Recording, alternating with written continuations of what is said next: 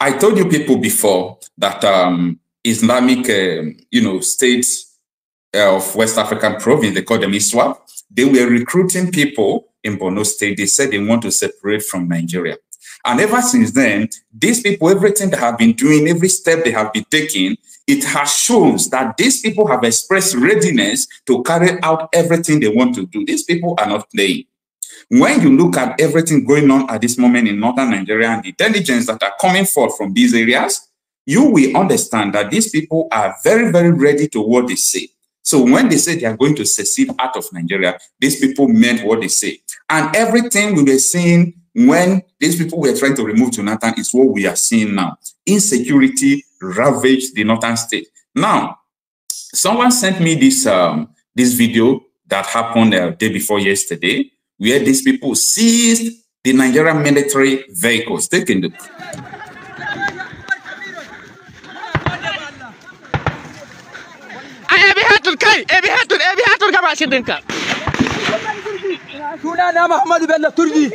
are not Nigerian military that we know. These are not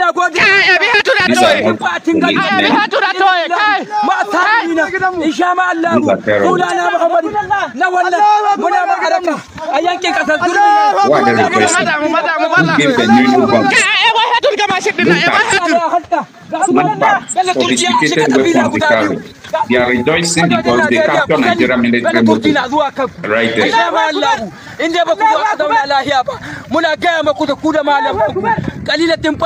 capturing motive for them to carry out what they want to do. And what pains me most is that why the Nigerian government sent all the military to the southeast, leaving people in the north. This is what they are seeing. Look at the numbers, these people are terrorists. Look at their numbers. Look at what is going on. And someone will come out and tell you that this country is one, that this country is sustainable, that this country is governable.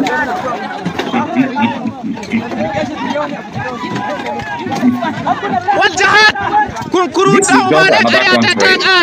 Nigeria is divided already.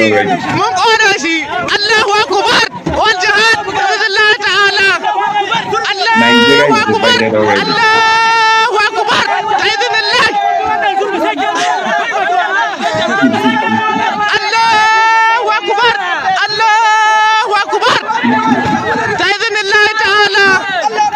This is what you call your country, right?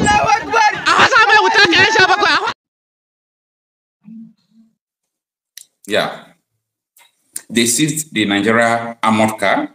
And what next? They are going to add it into their armored car and ammunition. You see the weapons these people are carrying, right? Sophisticated weapons. You see the weapons they're carrying. New snipers. These people are ready. You know what happened yesterday on Zamfara State Highway? These people are stopping buses. They will stop the bus. They will adopt people into the bus. They will adopt people into their own bus, kidnapping people, packing people, going to Borno State, recruit people. Sorry. And they said they are going to divide this country by the year ending. They said this. I am not trying to make it up. Maybe this is not what they said. You can go and verify what I'm saying. They said this, and it was published by Shara Reporters. It was published by Vanguard, by Channels Television, and so on and so forth. This is when this ISWAP terror group hosts public meeting. Mark the word, mark the statement. A public meeting with Borno residents to recruit new members. Stresses plan to have a separate Islamic country before the year ends. That is a very big problem. A very, very big problem. Now, in this video, I'm trying to establish a concept. I don't want Nigerians to be angry when they hear people saying this country needs to be divided. I don't want Nigeria to see it as a bad thing when you hear it, when people say this country must be divided, because there is a justification to it. There is a justification to referendum. There is a justification to division, the solution of this amalgamated entity. There is a justification, or there are justifications to it. Because when you come to look at things sincerely, even you yourself knows that this country can't go on like this. These people, these same people are collecting taxes. These same people I'm telling you, they are collecting taxes from people, taxes that the federal government are not collecting. So how many government do we have in Nigeria? How many government? These people are doing everything, you know, havoc, constituting nuisance from around the country, and nobody, I mean nobody is questioning. Nobody is even talking about everything that is going on from around the country. Yesterday, I was showing you what was going on in Benue State. It is the same people like this that are constituting this nuisance. They go to villages, they render to those villages, you know, they sack people there, they do everything they can do. I am asking this question, are we still a country? If we are still a country, why do we allow such a thing, something like this to go on? Why should we allow something like this to go on? So I am trying to establish this fact that people should not be angry when you hear, when people are telling you that this country is due for separation, this country is due for dissolution. Don't tell me that politicians don't know about this. The politicians are aware of everything that is going on. But the question you should be asking yourself is that, what is the motive why the politicians don't want to respond to all these insecurity challenges going on? Why? That is the question you're supposed to be asking. They know what is going on. They know why they are keeping quiet. Like Tinubu said, if he fights insecurity, he will be eliminated. How can a president say such a thing? For you to know that there is a power that be, there is an agenda, and the agendas, they really mean what they are doing. But unfortunately, so many Nigerians will come out to blindly argue. They will blindly argue about everything. If you are doing something, you have a purpose. If you see like ipob agitation, they have a purpose. They want their own country. Ask these people, why are they agitating? They say they want Islamic states. In other words, they want their own country. And this thing has been going on time without number, and people think that, oh, this thing is just going to go like this. Anyway, before I will open line for people to call in, I want us to listen to Dr. Onise Agbakoba, Senior Advocate of Nigeria. Onise Agbakoba talks about why Nigeria should be one. He says some people are confusing themselves by thinking or presuming that Nigeria wants to be one. Do you think every Nigerian wants to remain in this entity, in this suffering, this kidnapping, this poverty, inflation, and everything? Do you think people want to remain, you know, in this contraption? Anyway, before we open my line for calls, let us listen to what Dr. Onise Agbakoba is saying. The first question is, just like I have a wife, do I want to be married? Question number one. So, in Nigeria, do we want to be one? It's an assumption that we want to be. It's a terribly big and wrong assumption. Because when I went to Croatia, Croatia was part of the 6 countries that formed Yugoslavia. Right now, they're doing very well. Macedonia is doing very well. Slovenia is doing very well. Slovakia is doing very well. So nothing says that we must be one country. Nothing. It's not sacrosanct that we must be one country. If in being one country, you have all the killings you have. In Jos, in Abuja, everywhere. What's the point being one country? This man has a message that every Nigerian is supposed to listen to. In case you don't know him, his name is Onise Agbakoba. He's a very good friend to Bola Tinubu. And this man is speaking the truth about the condition and situation of Nigeria. If you really want to understand this message well, you have to remove tribalism, remove religion and sentiments from your heart. And you will get the deep message that this man has been passing right from the time. Governance is about a foundation.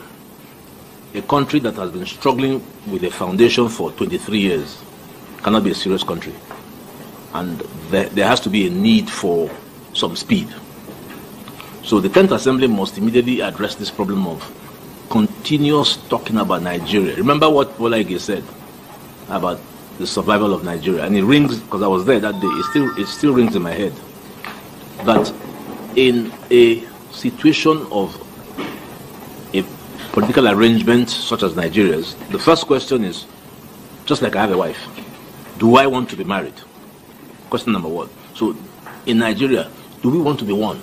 It's an assumption that we want to be. It's a terribly big and wrong assumption. Because when I went to Croatia, Croatia was part of the 6 countries that formed Yugoslavia. Right now they're doing very well. Macedonia is doing very well. Slovenia is doing very well. Slovakia is doing very well. So nothing says that we must be one country. Nothing. It's not sacrosanct that we must be one country. If in being one country, you have all the killings you have. In Jos, in Abuja, everywhere. What's the point being one country? So that's why, in looking at President Tinubu's governance program, I would remind him of a structural engineer who says, I can't build this house, I can't build Nigeria on the basis of a weak governance structure. It is the most important and fundamental process if you want a country to grow. So Nigeria's governance structure is very weak. The first is, any nation not at peace, and I always like to use the analogy of marriage. If, for instance, every day you get up and you and your wife are fighting, you cannot have peace, and you cannot think about how to develop. So the first thing we have to do in Nigeria is we have to organize peace. Because if we don't organize peace and security, you can't have good governance. So that is the step number one. And I also made a point at the lecture that to continue to do the same thing with the same result is a mistake. We cannot resolve our problem by military solution. It will not happen. Quote me. If we continue on this path to deploy the military, deploy resources, I don't even know how much has been spent by the military in acquiring armaments. We can't win. And the simple reason is you don't use military solutions for what is called irregular warfare. Where do you find these Boko Haram people or the bandits? So military option will not give Nigeria peace. Rather, what you need is to go back and say, before 1914, who were the owners of Nigeria? When you invite those who were owners of Nigeria, Benin Kingdom in the Guinness Book of Records has the largest man-made structure in the world. The wall they built is bigger than the Chinese wall. People don't know this. So that is an extremely old empire. And the man who sits on that throne, the Oba, controls a humongous amount of political power. Then you count the emirs, you count my own Obi, yet you exclude them from the process of development. Is a huge error. It's a huge error. So this is what we need to do. We need to bring in all these guys. We need to bring in Ohaneze, Pandef, Arewa, Afenifere. These are the people that will shape Nigeria and give us political peace for development. So that's the first point on governance, on political governance. Then the second point on governance concerns the issue of what is the proper constitution that we need to have? Because all the constitutions we've had have been imposed, right from the colonial to the military to the one that General Absalom imposed, and then the one the National Assembly is now conducting, you know, and it has taken them 23 years. I think that's a very long time for us to have a constitution that no one even believes and respects. So I looked up, I did some research, and I found late Professor Nwabeze's theory on a new constitution very interesting.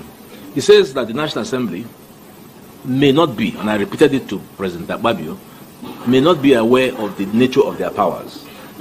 So I pointed out that the National Assembly has 3 legislative powers. The first is the National Assembly sitting as the House of Assembly of the federal government. The second is the National Assembly sitting as the House of Assembly of the FCT. Then the third is the National Assembly sitting as the House of Assembly of the Federal Republic of Nigeria. It is a power they've never used. So Nwabeze suggests that they could use that to just establish a new constitution. All they need to do is to consult people. The constitution people don't understand is not as sacrosanct as it sounds, because it's an act that attaches the schedule. So Nwabeze suggests just delete the schedule, that's the current constitution, and add a new one. So all these discussions that have been taking place, write up something that is agreeable, send it around Nigeria, and once it's accepted, you go to the National Assembly, invoke the powers of Section 4, subsection 1, and then exchange. This happened when the Republican Constitution was established. The Parliament removed, by deletion, the Independence Constitution, and they put the Republican Constitution in exactly 1 day.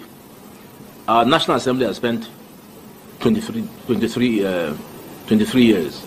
Because if you don't have the foundation, you can't go anywhere. So we don't have security.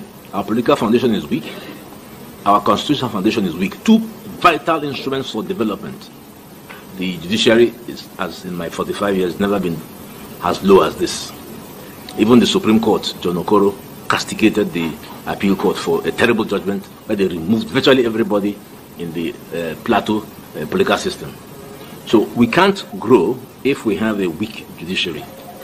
And therefore, the only way to go is to break up this mafia in the Supreme Court.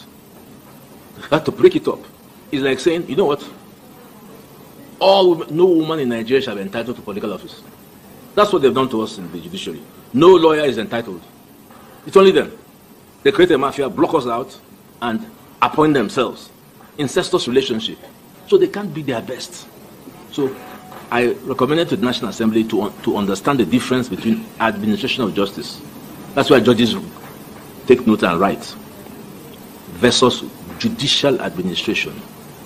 In respect of judicial administration, the National Assembly can intervene. All right. That was Dr. Ebuka Obi. He's a senior advocate of Nigeria.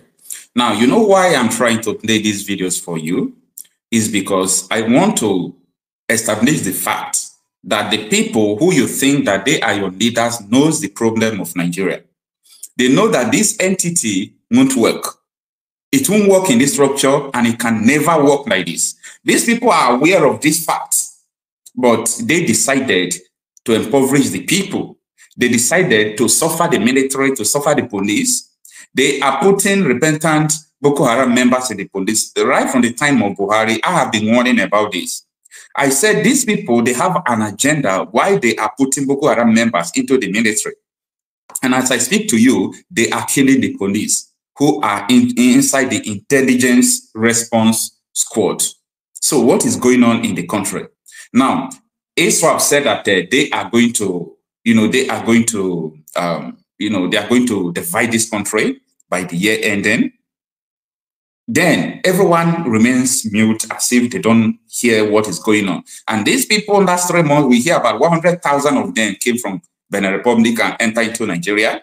Right now, you can see them with sophisticated weapons. You can see them with all sorts of, assorted rifles. You can see how they are jubilating, knocking so many roads and so on and so forth. Something is going wrong. This video I played for you before. This is not an old video. This is what happened recently. Take a watch again.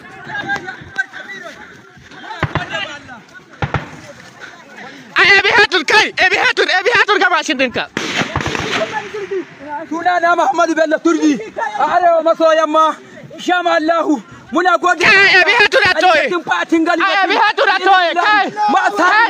insha Allah sunana Muhammadu na wannan muna baraka a yankin kasar Turmi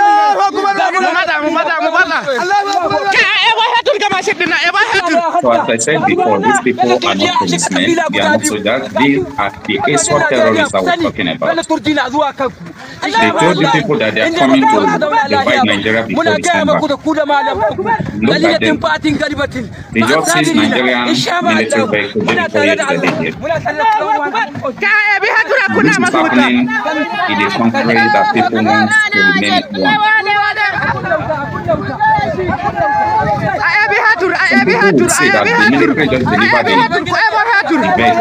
I don't think so. They overpowered the military, they overpowered the soldiers. You can see the assorted rifles they are carrying.